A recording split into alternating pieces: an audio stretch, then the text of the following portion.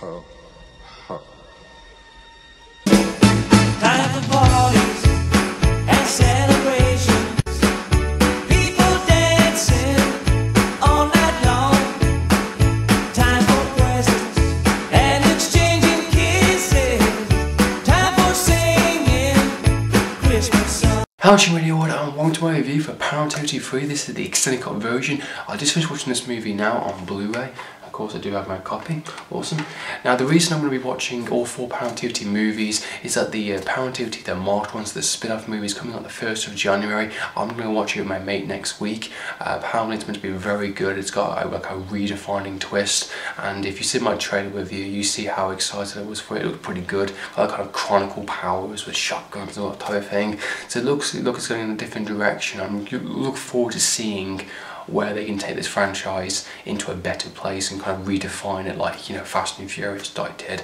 I'm not a huge fan of Paranormal Activity. If you've seen my reviews, especially within some of like the more found footage reviews, you know, I'm not a fan of this franchise. In all fairness, I think it's a bit boring. It relies too much on the jump scares and night vision stuff. You know, for me that doesn't justify good horror. That's just a bit cheap, I think, perfectly honest.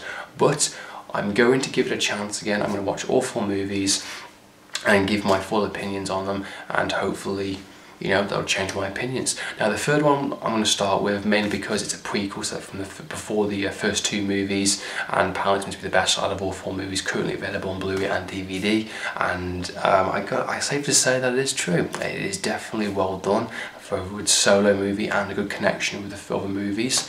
So let's talk about Paranormal Activity 3, the extended version.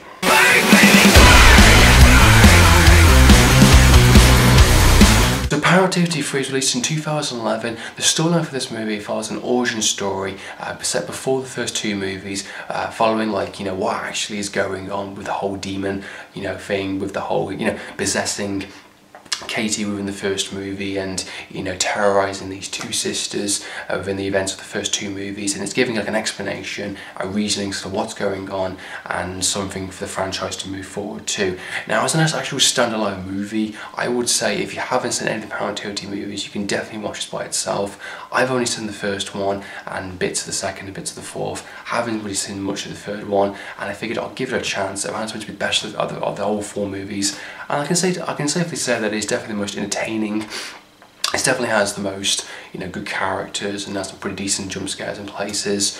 It has a few problems which we'll mention later on, but as an actual standalone movie, as an actual prequel, you know, origin story, I think it's very satisfying as a movie by itself, and I think it works to somewhat degree. You know, for an hour-and-a-half movie, it does what it sets out to do.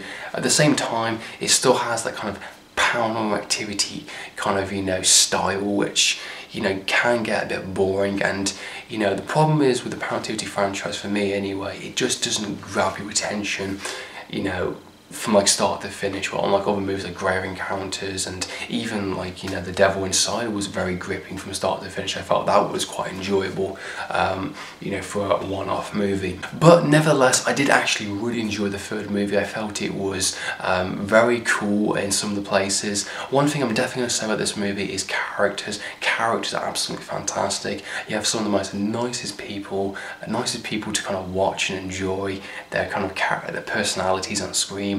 You got this kind of like stepdad that's, you know, videotapes at weddings, you know, as a VHS kind of thing, being set in the 80s. I really like that kind of thing. I think it was really, really cool how they did that. I think he's a really nice character. You got the wife also, which is a really nice mother. You know, got some good comedy scenes between, you know, character development places. The kids are really nice and not annoying, which can be a bit in some of the movies, you know, when you get kid actors. I think it's got an underlying kind of subplot that's going on, which I'm not going to say much of if you haven't seen the movie for, you know, for spoiler reasons.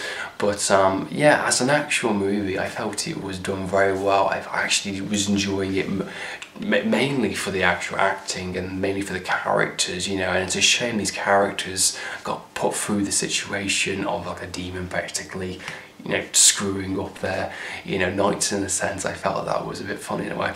But the jump scares I felt were somewhat pretty appropriate. Some were like, you know,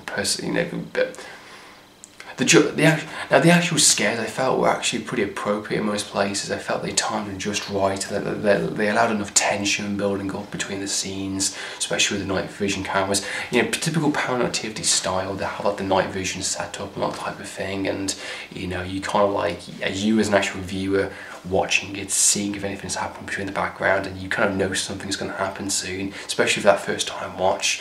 And you're just looking out for sounds, little creepy things kind of thing like happening along, or you see a door open, you see what's behind that door, things like that, you see.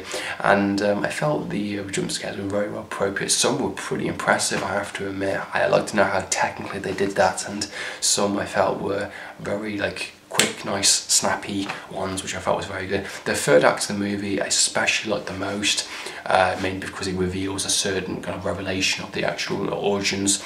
And for me, I like to have, like, you know, an actual physical villain in a sense. You know, I'm not going to give away too much just in case you haven't ruined it.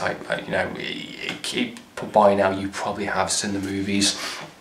But for people that haven't watched it like me, or not really bothered, you know, I like to have a physical villain, like something that I can actually say, that is the explanation for. For me, an invisible demon doesn't cut it, you know. I need something more than that, just a moving sheet. It doesn't scare me, it doesn't thrill me.